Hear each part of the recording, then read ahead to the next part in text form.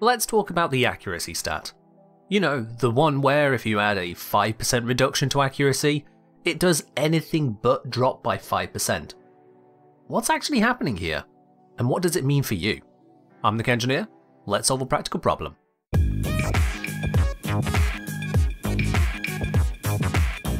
In this video, I'll explain what the accuracy stat represents, how modifiers are calculated, and then how the game is lying to you. In a nutshell, accuracy is the deviation of shots from the centre of your reticle when hip firing. This deviation is measured on a scale from 0 to 100, where 100 is perfectly accurate and 0 is perfectly inaccurate. Sorry, Wuklo. Luckily, no weapon actually gets to 0 accuracy, actual player accuracy notwithstanding. Now, this 0 to 100 isn't a linear scale, as it were. 50 accuracy isn't hitting half your screen or something silly like that. Instead, only the very bottom of the scale becomes horribly inaccurate. As we step through weapons of decreasing accuracy, you can see the slowly but surely increasing deviation that comes from that.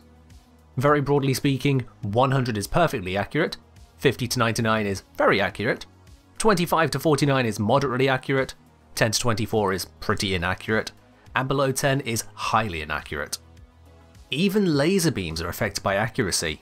While ordinary beams are 100 accuracy, debuffs can be applied to turn them into a scatter disco. Your practical accuracy will differ due to recoil and fire rate too.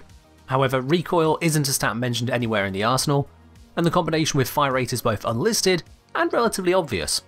Fast firing and beefier weapons are typically just that much harder to control.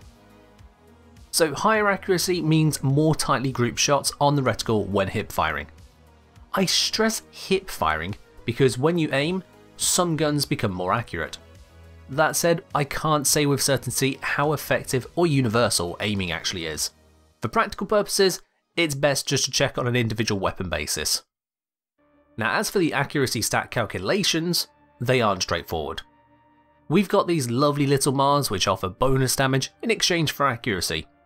The problem is that the debuff of up to 55% absolutely does not do what it says on the tin. If you take away 55% from 25, you'd expect 11.3, not 14.3. Likewise with the Scourge, dropping what should only be 5% accuracy, we end up going from 100 down to 33.1. So this is no bug. My computer isn't having an aneurysm, although I came close to having one researching this. Take for example the Kuvanu Core, Gamma Core, Tenet Diplos, Despair, Sancticastanas, and Hiku Prime. They all show 100 accuracy in the arsenal. What's extra special about these weapons is I own all of them, so I can comprehensively test them. Putting the same mod on each of them, their resulting accuracy stat is different in every case. The Tenet Diplos end up the highest at 15.4 accuracy, which is still far lower than a 55% reduction would imply, while the Hiku Prime are the lowest at just 5.4 accuracy. I ended up checking 29 secondary weapons in my arsenal, including these 100 accuracy weapons, with Magnum Force leveling up the mod 1 pip at a time, and seeing the results. What we get is this. That probably looks like a bit of a mess to you, but the keen-eyed will spot there are two groups. One group starts with 100 accuracy, and the other group which doesn't. Those below 100 accuracy all gently curve down without crossing over each other, while those with 100 accuracy absolutely plummet down and do so at different rates. It turns out that specific weapons, mostly 100 accuracy weapons, but with exceptions, of course, are treated uniquely by accuracy debuffing mods. This causes those specific weapons to suffer a greater penalty to accuracy than everything else without the game mentioning this.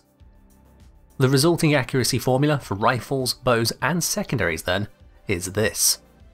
Modded accuracy is equal to 100 divided by all of 100 over the base accuracy minus the mod value multiplied by the total of the mod spread and the additional weapon spread. The mod value is just as it says on your mod, be it minus 5% or minus 50%, whatever you have. The mod spread is either 10 for secondary weapons or 5.4 for rifles and bows. This is just a constant for that category. The additional weapon spread is a hidden attribute for those uniquely affected weapons, making the mods have a greater impact on those ones than the mod card would have suggested.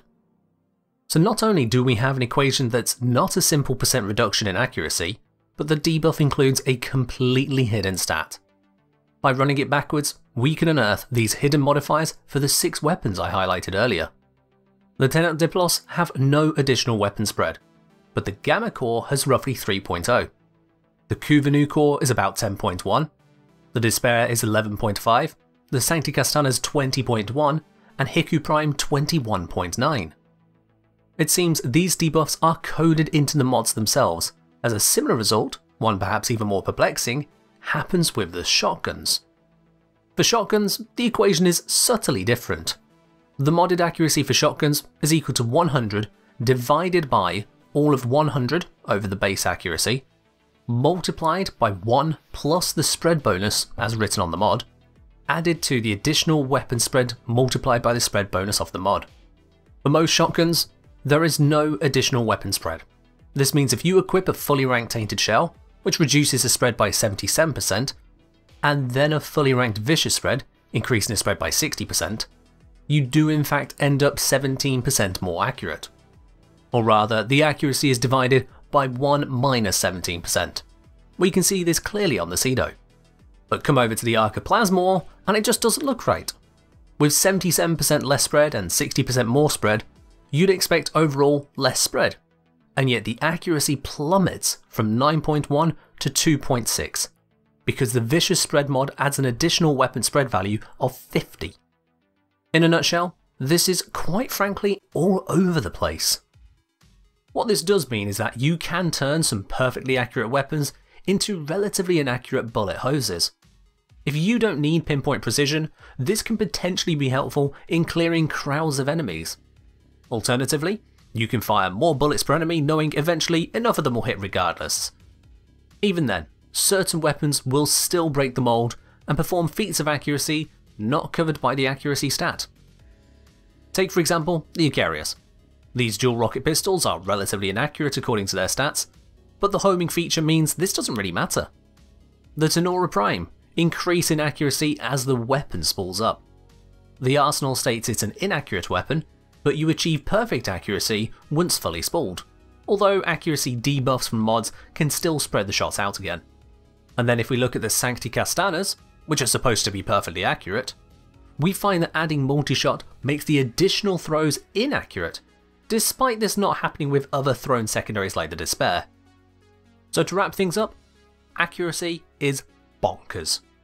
100 is perfectly accurate, unless the game decides otherwise with multi-shot. Accuracy penalties reduce your accuracy based on your starting value, unless you have a different hidden starting value somewhere in the code. The scale goes from 0 to 100, unless your weapon has more than 100, in which case whatever. And accuracy is determined by a simple equation, except it's different between 3 categories of weapons, and invokes a modifier that the game never actually tells you about, just shows you the end result of. So that's a pretty insane result for a single metric.